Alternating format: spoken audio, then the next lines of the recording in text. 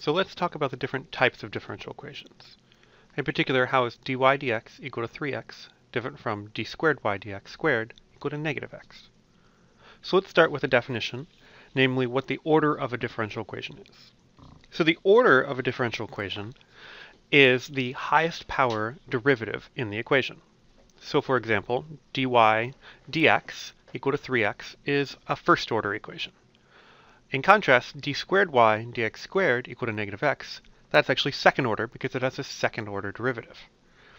dy dx squared equal to 2 is actually still first order because it only has a first derivative in there.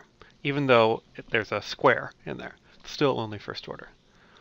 This expression, which I'm not going to try and say, but you can read it, is actually third order, a third order differential equation, and so on and so forth. Another useful definition is that of a linear differential equation. So we say that a differential equation is linear if the equation itself is linear in the function that we want to find and the function's derivatives. Again, it's useful to have a couple examples to look at this. So for example, dy dx is equal to x. Well, obviously this is linear. It's linear in everything. It's also first order. dy dx is equal to x squared. Well, this is linear and first order still. Dy dx is equal to y squared is actually nonlinear, but first order. So the nonlinearity comes from the y squared, but it's still a first order derivative. If we do d squared y dx squared is equal to minus y times x, this is actually linear and it's a second order equation. So we have a second order derivative, but everything is still linear in y. But if you had d squared y dx squared is equal to sine of y plus x, this is nonlinear and second order. So hopefully that gives you a sense of the what linear and the order of a differential equation is. So a really important fact is that the general solution to an nth order linear differential equation has n independent constants. We're not going to prove that here. You can take a differential equations course and prove it, but instead we're just going to use this very important fact.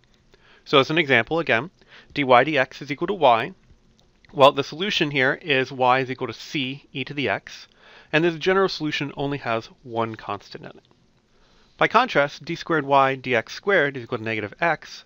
The general solution there is a cosine x plus b sine of x. And these constants a and b are two independent constants. So second order equation, you get two independent constants. So note that in order to determine these independent constants in your general expression, you need the same number of initial conditions as you do constants.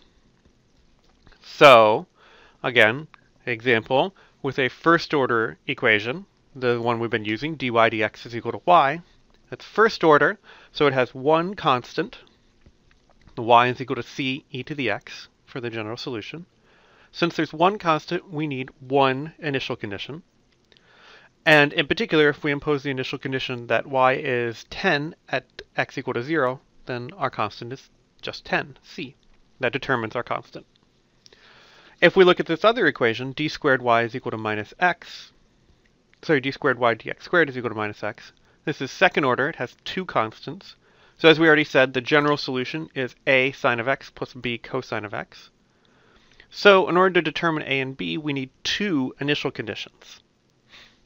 So they could be that y at x equal to 0 is 0, and y prime at x equal to 0 is 1. Those could be two initial conditions that we need to specify. So what are a and b given these initial conditions? Well, we just impose each initial condition individually. So at x equal to 0, the only term that contributes is the term with b. And in order for the initial condition to be 0, b must be 0. So we're left with y is equal to a sine of x. Y prime is then a cosine of x, so we can use that in our next initial condition. And using that initial condition, we find that a is actually equal to 1 at x equal to 0.